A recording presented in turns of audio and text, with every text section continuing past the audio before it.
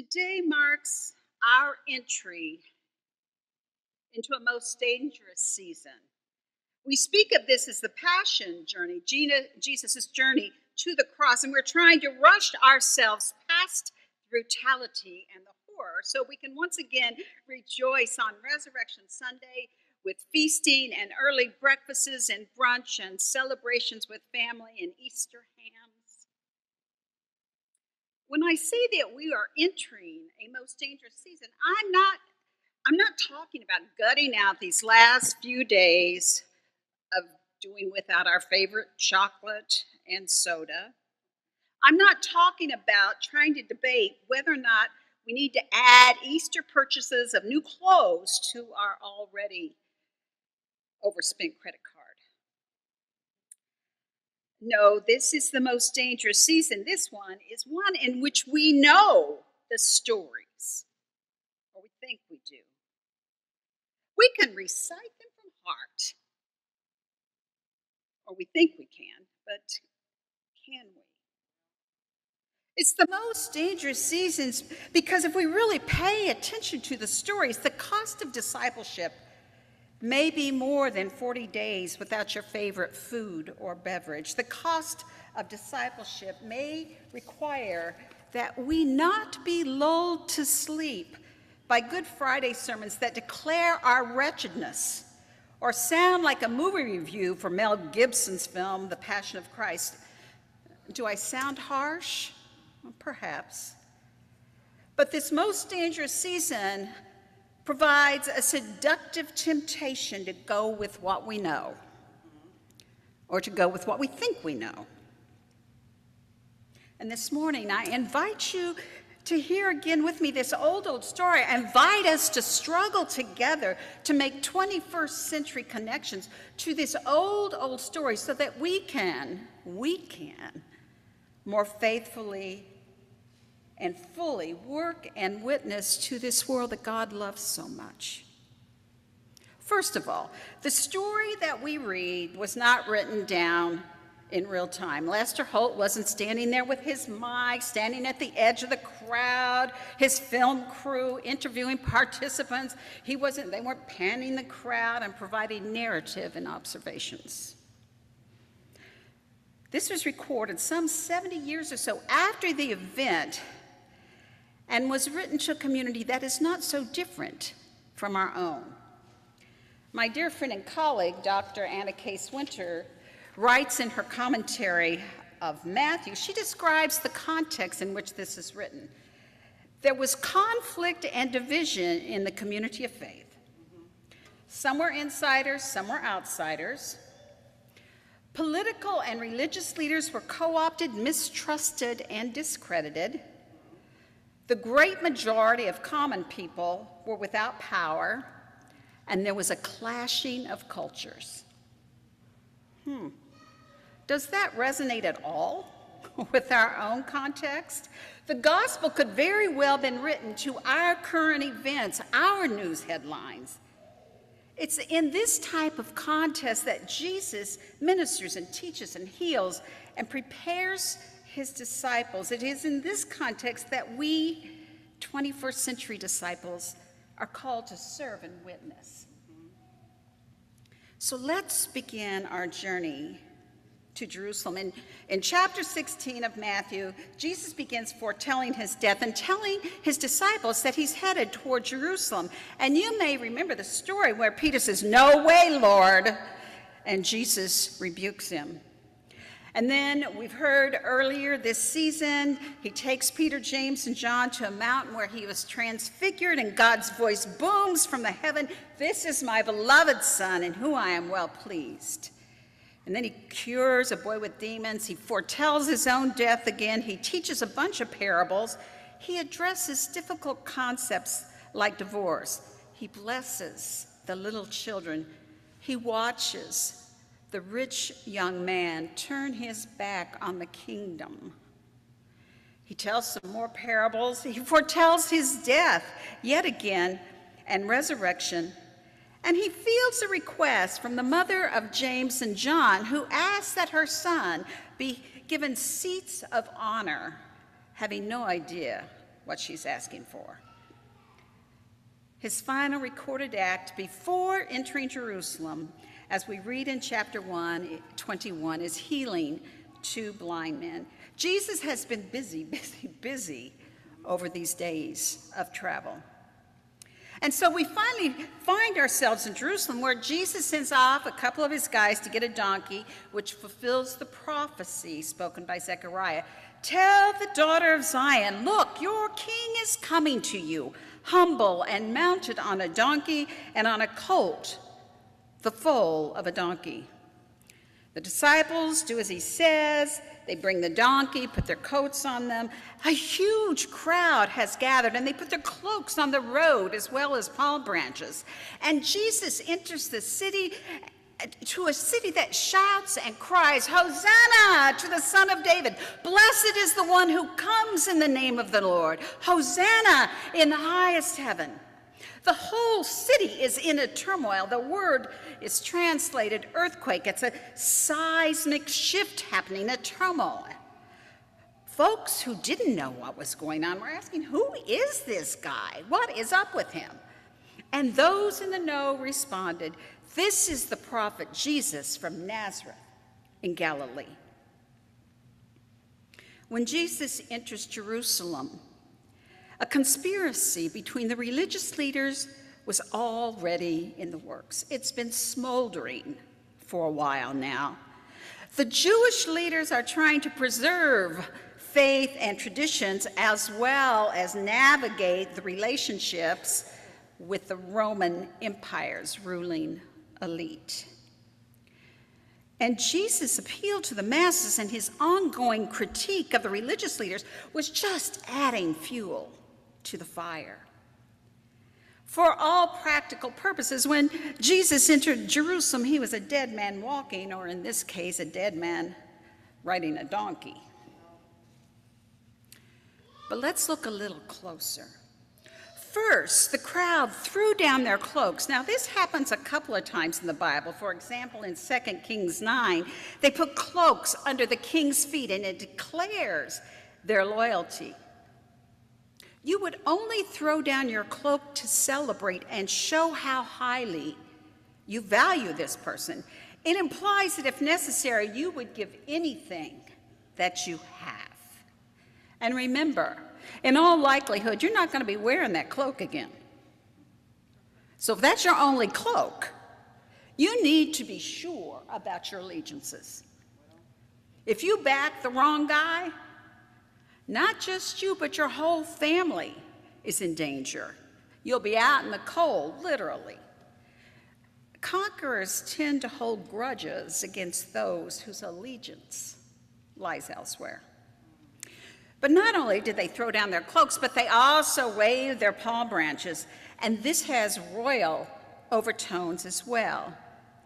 About 200 years before Jesus entered Jerusalem, Judas Maccabeus conquered the pagan armies that had oppressed the Israelites, and this was how he was welcomed in Jerusalem, as a conquering king and liberator. They had a historical memory of liberation, and they were so sure that Jesus was going to follow suit. And finally, you add the Hosanna to the Son of David, and you have sent a message that leaves absolutely no chance of misunderstanding. This is the city of David, his capital. And remember that part about the kingdom not having an end? And these are the people who have been waiting and praying year after oppressive year for a king like David.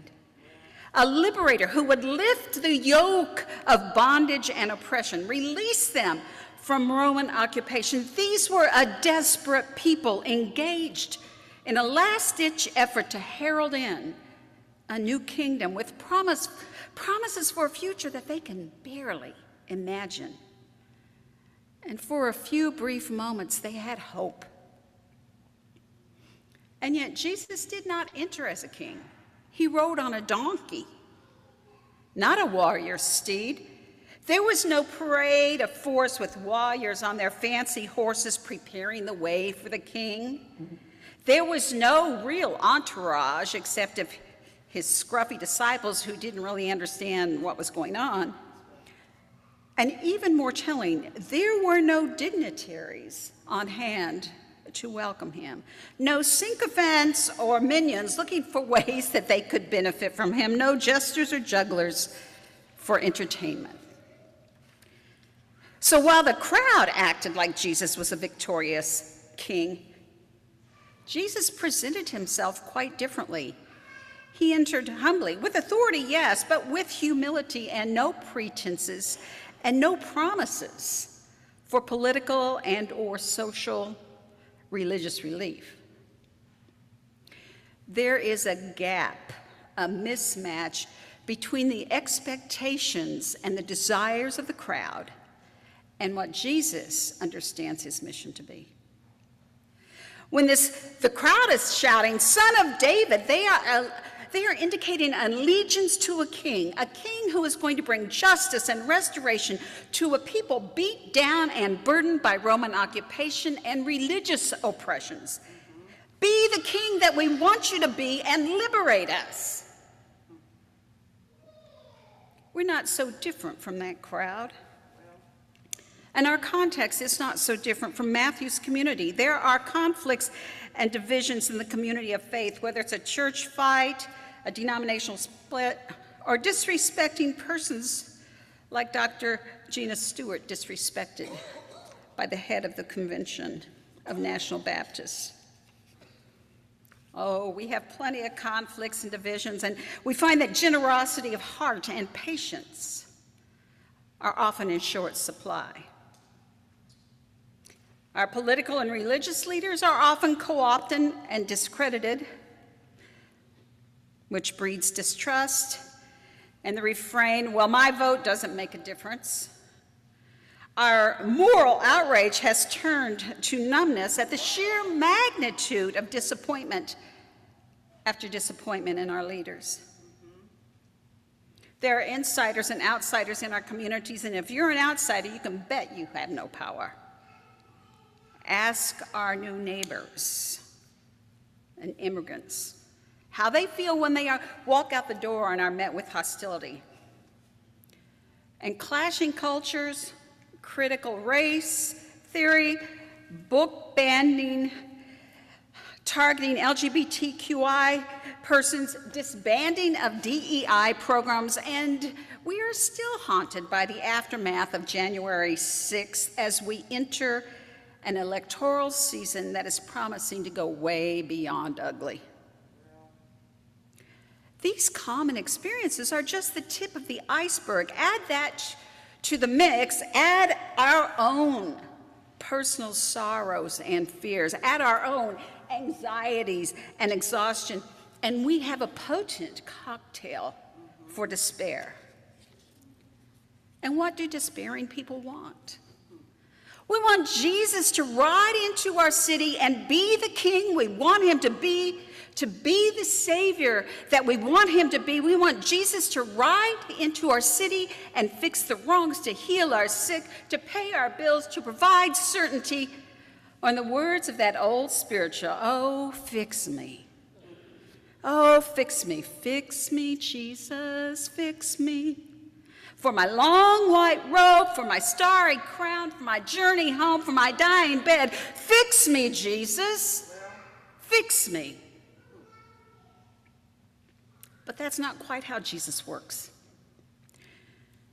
And if we're truthful, we may be, or are, angry and disappointed that we feel like we've been sold a bill of goods, and maybe all of this, and then we feel guilty for being a lousy Christian because hasn't Jesus saved us from hell? But what if Jesus' entry into our city and into our lives is an invitation for something more than a "fix me, Jesus"? What if God's power is not that of a puppet master pulling the strings, a genie who gives us 3 wishes? What if God's presence and power in our life is just that? It's an invitation into the work of transformation, invitation into transformation for our communities, our families, transformation of ourselves in partnership with God. What if God is not a fix-it God? What if God is not the God that we want God to be? What if God is more, wants us more, believes in us more? What if God does not want to do for us, but what God wants to do is with us? God with us. That's what Emmanuel is. God with us. God with us. If we believe that God is with us in our sorrows, in our brokenness of our communities, in our conflicts, in our isolations, in our clashes, in all that is life for us, then perhaps the plea is no longer, fix me, Jesus. Some kind of external intervention. Perhaps then the plea becomes, help me to be more fully with you, Jesus. No longer be the God I want you to be, rather help me to be the disciple, the learner, the witness, the worker, until all of us come to the unity of faith and the knowledge of the Son of God, to maturity, to the measure of the full stature of Christ. I invite you to take a few moments of silence to attend to what might be stirring in your souls, questions or disagreements or fears or encouragements, to think about where you long for God's presence, for how God is personally calling you to be more fully in partnership, for how God might be calling Hyde Park Union to be more fully with God. To think about whether or not you're ready to relinquish your fix me Jesus for the God who wants to be with you.